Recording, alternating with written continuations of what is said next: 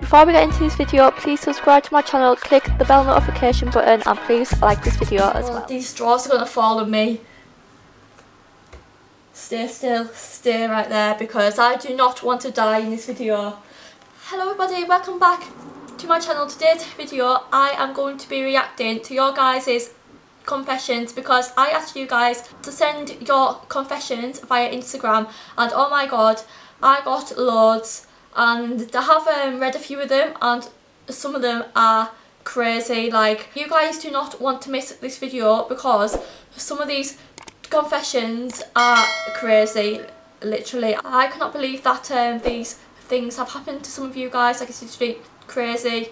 But yeah, but anyway guys, let's get on with the video. Right, so let's load all the confessions up on my phone. Like, I do have quite a few, so like, I'm sorry if I don't feature yours in the video. Like, if you would like me to make a part 2, then comment down below and I'll make a part 2 for you guys.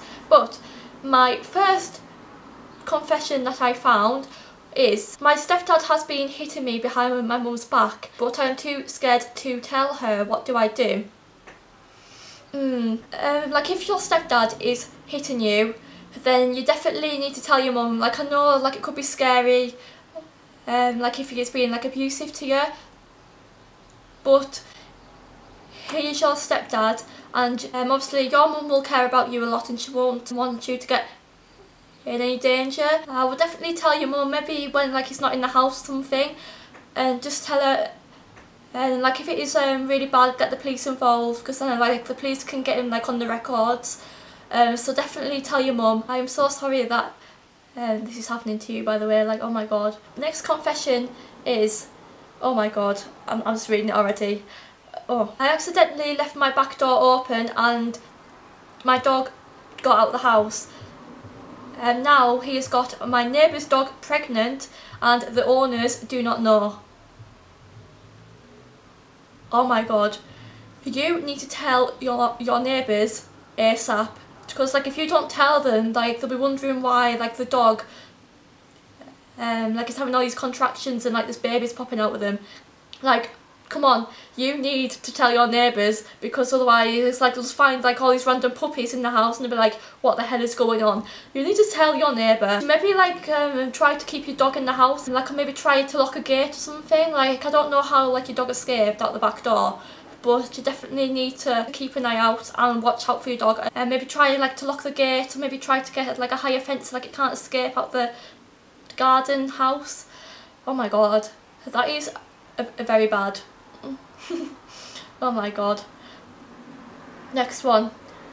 I met this boy on a night out and I ended up going to his that night. Now my mum has a new boyfriend and her boyfriend's son was the guy that I slept with on the night out.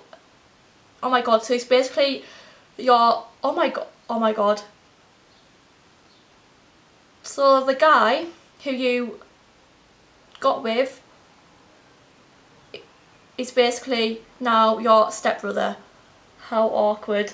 Oh my god, I could not think of anything more awkward. Oh my god.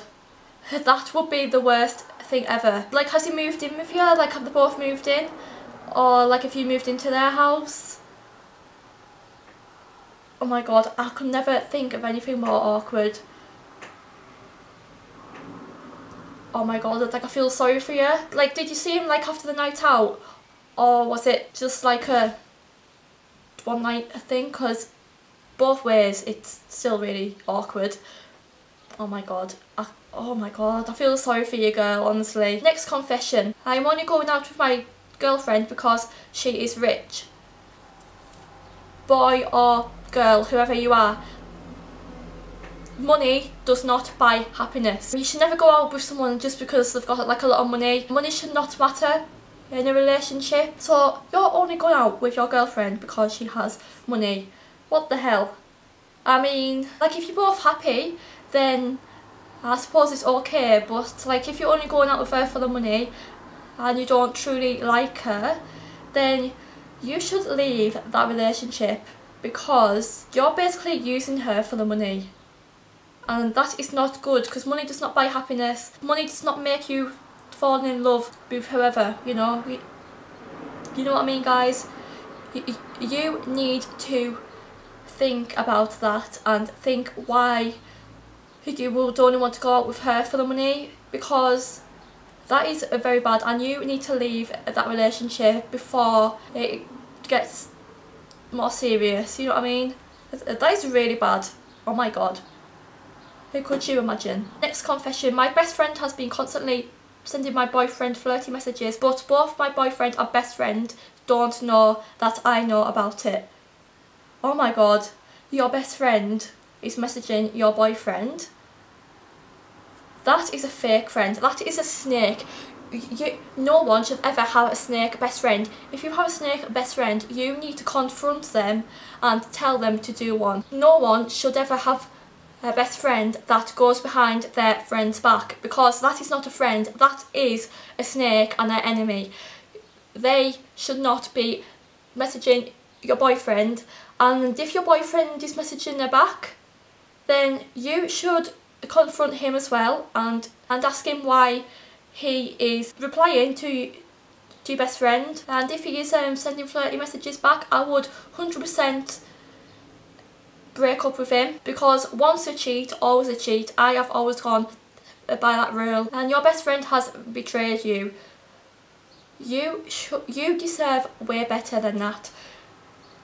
You deserve a way nicer best friend. Give me a message and I will be your friend, because honestly, you do not deserve that to happen to you in the slightest. How could a best friend do that? That is awful. Honestly, message me and I'll be friends with you, because that is not a nice feeling. Oh my god. Next confession. When I turn all the lights off downstairs, I run up to my room as fast as... I can't believe speak now. When I turn off all the lights downstairs, I run up to my room as fast as I can, because I'm scared that there is going to be a demon chasing me. Honestly, I do this as well. Lots of people do this. Like I've spoken to people and asked them if they do this, and lots of people do this. It's like, it's just something about turning lights off and running upstairs. It's like, I don't know, like it's just something that kind of scares you. This is even scarier when you're home alone, because like you feel like someone could be breaking in your house or something. But yes, I do this as well. Hands up, I do this, and yes, it can be scary actually. Next confession. I am 21 and I'm still a virgin. Honestly, girl, you go you. There is no rush to sleep with someone, you know. To be honest, like a lot of people do regret losing their virginity to the person who they lost it to. Hands up, I do regret it. But you should wait until you are in a loving relationship and find the right person for you. And you know, don't be worried or scared to rush into things, because that can be awful. Girl, you're 21, you're still young. Oh my god. This confession, I am literally shocked, right? I stole £1,000 off my dad a month ago and he still doesn't know about it. Firstly, stealing money off a family member is not on. Well, stealing money off anyone in general is not good. You should not be stealing money off anyone, and your family is even worse. Like stealing money off your own dad. Oh my god, you need to behave yourself. Secondly, you need to tell him, because he could find out and maybe like he could think that someone has broken into his banking account, someone has broken into the house and stolen money. So you need to tell him before like he finds out, and like it could concern him. So you need to tell your dad, because if you don't, that there could be serious consequences, and you should owe him the money back, because stealing money is just a no-go. Borrowing money is different, but stealing is just the wrong way to go about things. You need to tell your dad about this, because it's not good. Okay? I'm telling you now. Go and tell your dad. The final confession is, I want kids but my husband doesn't, and it's putting a strain on our marriage. Oh my god. Right. Well, like I'm pretty sure before you married him, like you had a chat about him having kids. Because you wanted kids, like I'm guessing you married the person because he wanted kids as well. So maybe his like opinion has changed on having kids. Maybe like he's changed his mind, which is his choice obviously. You can't change that. But obviously, like, I've never been in this situation before, so this is quite hard for me to answer.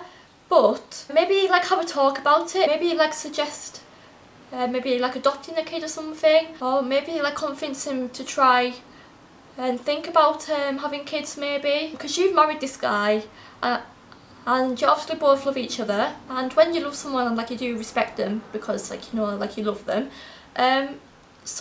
Oh god, this is really hard to answer actually. Maybe he's going through like a difficult time and maybe doesn't know what to do. So just try to speak to him and ask him why he's changed his mind. Maybe like he's going through like a stage of his life where he's struggling maybe, so just try to talk to him. So try to talk to him and try to convince him, and maybe try to just support him, because like he could be struggling, you know.